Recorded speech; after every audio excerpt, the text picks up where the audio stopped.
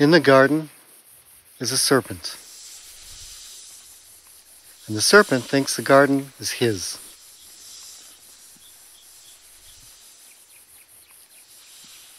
He watches as man is created.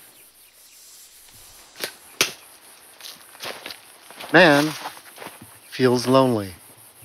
He says, "This isn't paradise. I'm the only creature who has no mate. I'm alone." So a woman is created.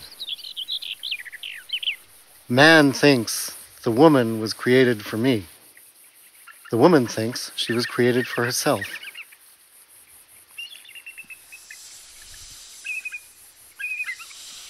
The serpent realized that if he could get rid of Adam, he could have Eve for himself.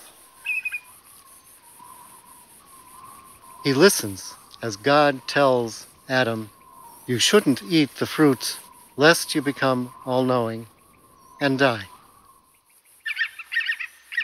The serpent hears Adam tell Eve, "Don't even touch this tree or you'll die." But the serpent knows that's a lie. After they made love, Adam fell asleep. The serpent saw his opportunity to speak to Eve. "I'm hanging in the tree. I'm touching the tree. Nothing's happened to me. You can touch the tree." So she touches the tree and nothing happens.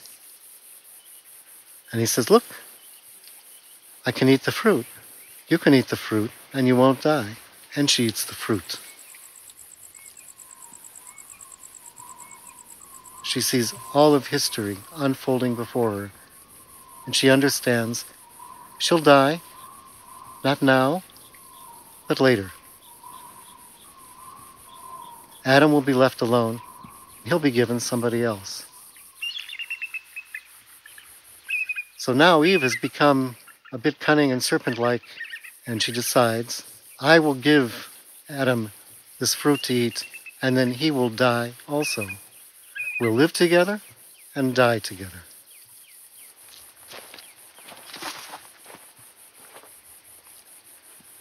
But perhaps there's another possibility. Perhaps she decides to tell Adam the truth. "If you want to be with me, then you can eat the fruit too. We'll live together until we die." Or maybe the whole thing was a setup. Eden is a trap. We were never meant to stay in Eden.